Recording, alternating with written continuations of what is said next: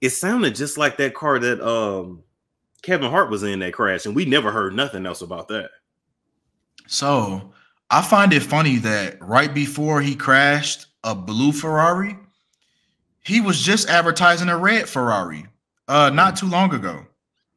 August 11th, he did an advertisement for a Ferrari. And then he crashes one in Hollywood. Now, remember that Skull and Bones ritual.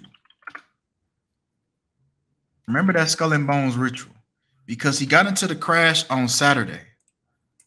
Now, August 11th, if we take the day from that article, we get the 3rd month and the 22nd day is when he got into this car crash. And then look, the day that this advertisement came out was on the 223rd day of the year. Not to mention that he crashed. I want you to see how they make it a point to highlight the fact that it was a blue Ferrari. Now, blue Ferrari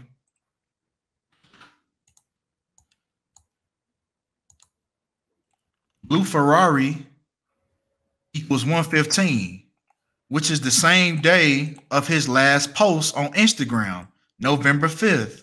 Damn. 11/5. When even when we write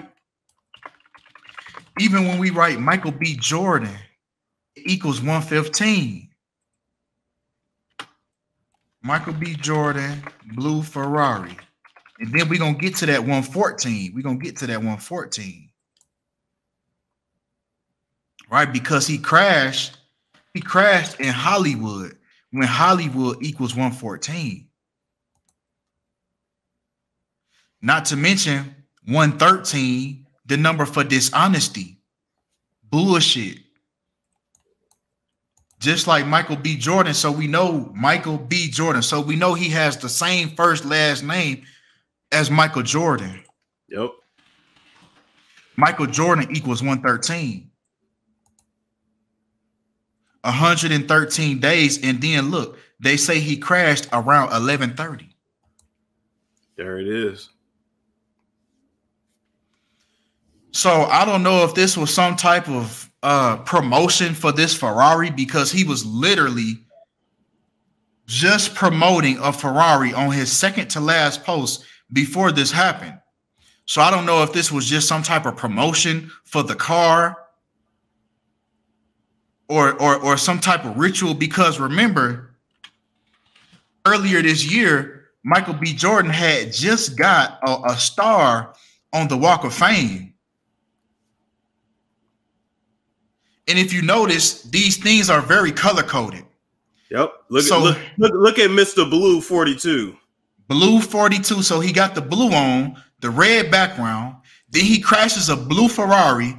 Then he's wearing the red on this picture. Then over here, he's promoting a red Ferrari. So this whole thing is blue and red color coding. It's all set up. Like Freemasonry, the blue lodge and the red lodge. The Republicans and the Democrats. Yep.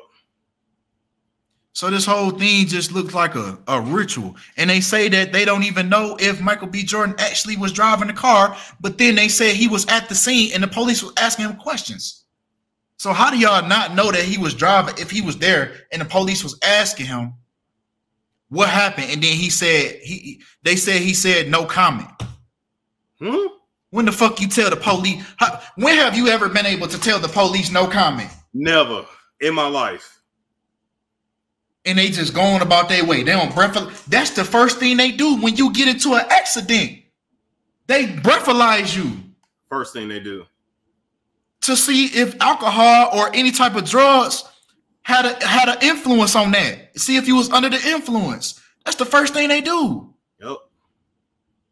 So yeah, it's definitely something deeper going on. It's definitely something deeper going on to this situation. Yeah, he's getting his just dues this year because Creed 3 came out this year. It's like for every positive, it's like a negative that has to happen to like balance itself out. to like balance it out, because he just came out with Creed 3. 2 days before Creed 3 came out, he was honored with a star on the Walk of Fame.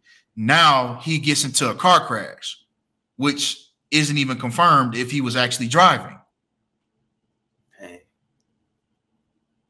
So it's weird. It's just weird. It's weird, the stuff that happens in Hollywood.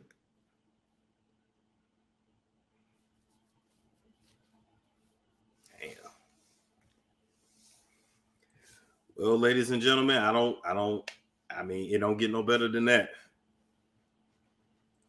Oh, hold on. Let me just, for people that don't know about all the number 113s real quick. 113. So, like I said, he got Michael Jordan, since that's his first and last name, Michael Jordan, which equals 113. He got into this car crash 113 days after promoting a Ferrari. Then he crashes a Ferrari. So 113 days later, right, when the number 113 is linked to dishonesty. So it's a lot of other words here that also equal 113 when you run the English language forwards and backwards, like not factual, not true, disinfo, not honest, dishonest, politics, election day, which the most recent election day was on November 3rd. When Joe Biden was elected, it was on November 3rd. Bullshit, puppets, mainstream, all these things equal 113. So it's very interesting knowing that, and knowing that 113, and then sitting here hearing them say that they can't even confirm if he was driving the vehicle. So do we just have a skull and bones ritual? Because if you watch the movie The Skulls, they show that they like to pull pranks. That's what Skull and Bones likes to do. They like to do pranks, and the initiation process is you synchronizing your death. They have you sit in a coffin. They have you sit in a coffin, and you have to tell all the dirty, every last secret that you could think of, everything that you've done to go through a rebirth. It's like a rebirth ritual. So was this his rebirth ritual? Might have been.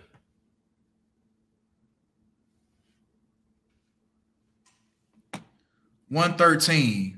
Paul Walker, which had a similar situation, right, with that car crash. The car, yeah. Now, Paul Walker was in the movie The Skulls that talked about Skull and Bones. Now, in this movie, he received a red Porsche Carrera GT as a gift in the movie.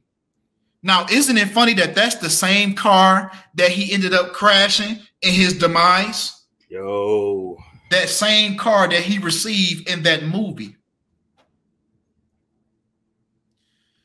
I want you to see the day that Paul Walker passed away.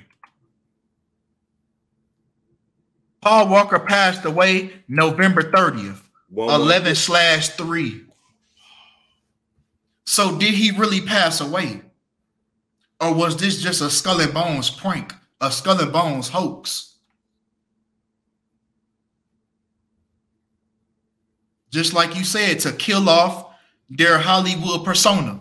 Yeah, the character. Their character, killing off their character. Even breaking down Paul Walker's date of birth. September 12th, 1973. We get 113. So he has the same parallel to Michael Jordan with his car crash. Damn. So yeah, I think it was fake. I think it was fake, and it happened around 11:30. Yeah, I think it was bullshit. Jordan also reportedly did not offer an explanation for the incident and filled out an online police report. So they let this nigga go home They let this nigga leave the scene, go home, and fill out an online police report.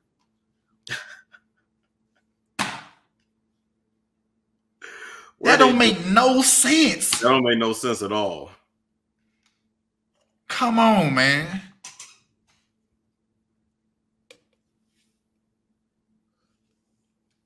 They sitting here just concocting up stories to keep these people relevant. It's always some type of story that has to come out about these people. It's a storm show. It's a storm show.